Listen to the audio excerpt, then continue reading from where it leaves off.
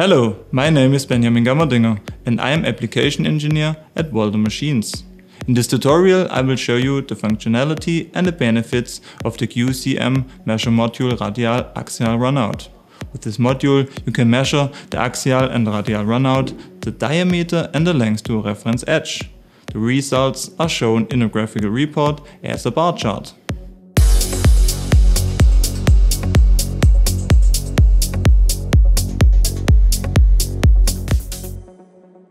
In this video, we would like to show you how you can measure axial and radial runout on a tool with multiple cutting edges.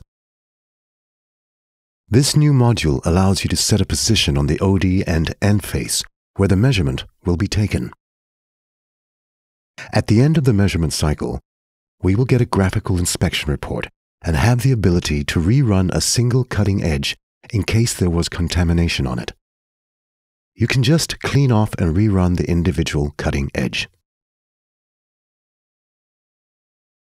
Other module options include the measurements of the pitch error, length in Z, which is a vertical distance to a defined position on the work holding, and the diameter on the OD. The diameter option can be exported as maximum, minimum, or average.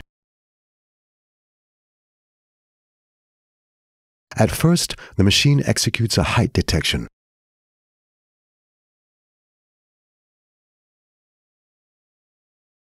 Followed by finding the maximum on the OD on the first cutting edge.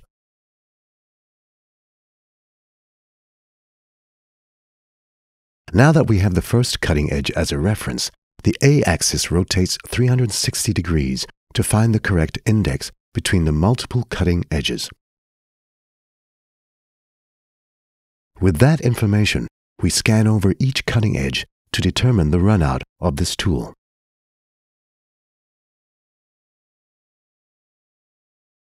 The results are displayed with graphical columns for each cutting edge. If you wish to repeat a single scan of the cutting edge, just select the right column, click on it, and it will automatically repeat that measurement for that specific cutting edge.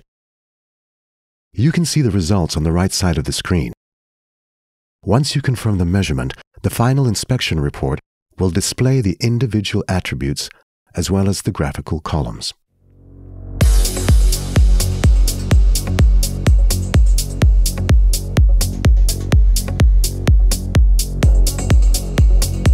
I hope this tutorial can help you in your work with our machines.